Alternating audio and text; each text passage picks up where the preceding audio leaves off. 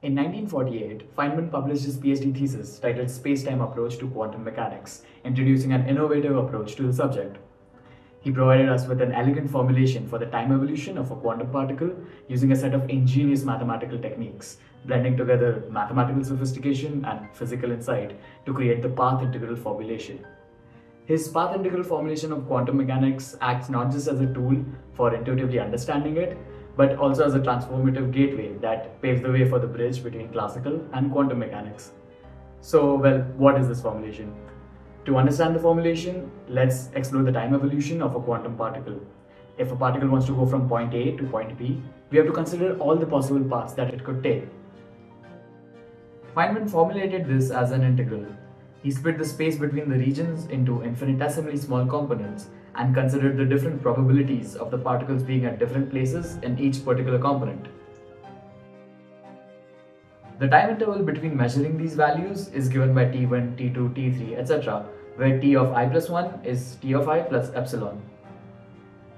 What this essentially means is that we want to make the measurement intervals shorter and narrow the time evolution down to a single point in time to see what path the particle is choosing. Now remember, these are just probabilities. We don't have a path yet. However, from a classical point of view, the successive values x1, x2, x3, etc. each denote a different path of the object. And just in case you're wondering, this does indeed form all sorts of ridiculous paths between A and B. In this probabilistic description, we also do take into account if the particle, say, travels to the edge of the universe and comes back. But that is the beautiful thing about Feynman's path integral. We can consider all these seemingly violating all physical laws kind of paths, and it would still give us a very actual physical result. Now you can probably see why the double slit experiment is just a special case of this description. In the double slit experiment, we just considered two paths that the particle could have taken. Thus, this formulation is also the equivalent of splitting a screen into infinitely many slits and then adding infinitely many such screens to account for all the possible paths.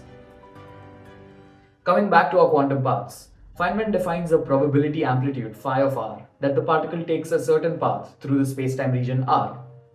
Don't confuse the probability with the probability amplitude. The probability amplitude is a complex number given by this formula, where phi of x1, x2, x3, etc. is a function of the variables xi defining the path that returns a complex number. Taking the limit as epsilon goes to 0, we are essentially characterizing this function phi to depend on the entire path x of t instead of the discrete values at a particular time. Upon this idea, Feynman came up with two postulates.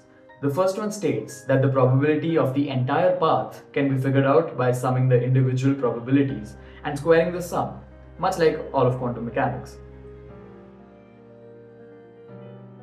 The second one states the following.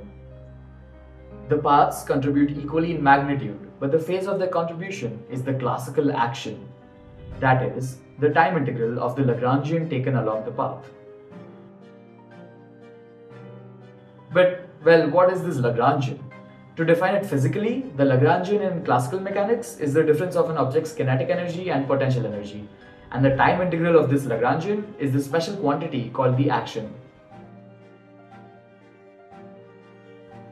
Now, well, what are these postulates trying to say?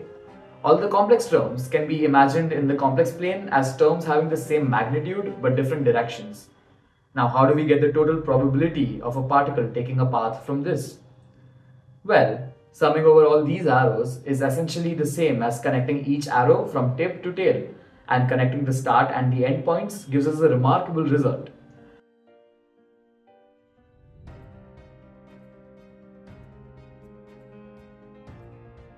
All the crazy paths tend to cancel each other out, while the paths minimizing the action add up significantly to the probability.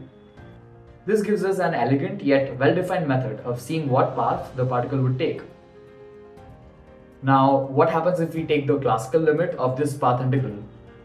Well, quantum mechanics is the more fundamental law, so it should be the case that taking the classical limit gives us the laws that govern the classical world. And indeed, that is what we see. If we had infinitely more contributing arrows, the resulting probability would get infinitely closer to the paths minimizing the action.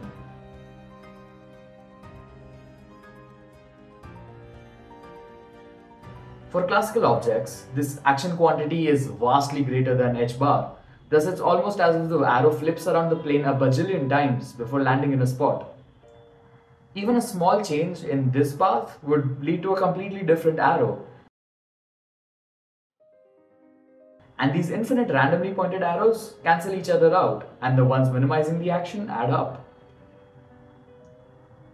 In the quantum world, these paths have an action comparable to h bar, thus it is not really necessary for the paths to cancel out, still leaving us with a slightly fuzzy range of possible paths that, well, at least don't include absolutely crazy paths. So it still maintains the fact that f is equal to ma is not really useful for quantum paths, however useful it may be for classical paths. You can now see why we call this the path of stationary action. Del S around this path is extremely close to 0. That is, this path tends to minimize the change in action, the stationary action path.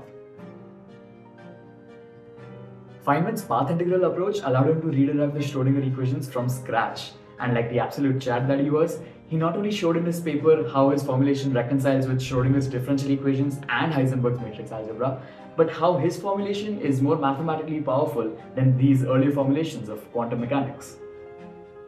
These traditional approaches to quantum mechanics, such as Schrödinger's equations and Hamiltonian formalism, provided powerful frameworks for understanding the behavior of particles at the quantum level.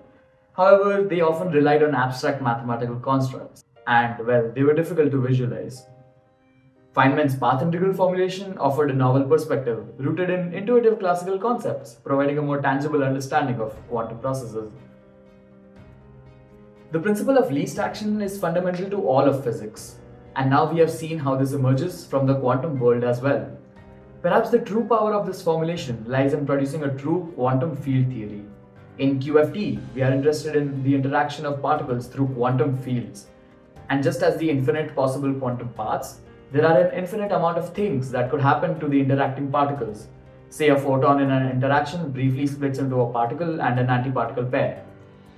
However, with the help of Feynman diagrams, the probabilities of these events can be roughly calculated, and although they don't neatly cancel out, increasingly complex situations contribute to a lesser and lesser probability, thus leaving us with a system where the simplest interaction is often the most probable one.